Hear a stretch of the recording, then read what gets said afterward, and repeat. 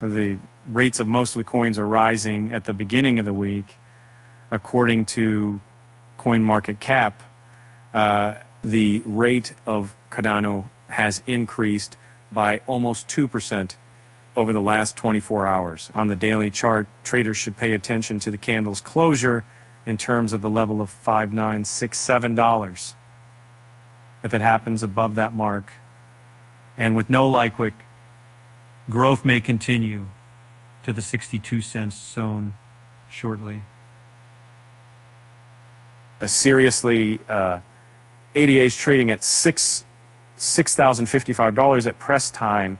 Binance Coin has gained less than ADA, going up by 0.14% since yesterday. Unlike ADA, the rate of BNB is not looking so bullish at the moment.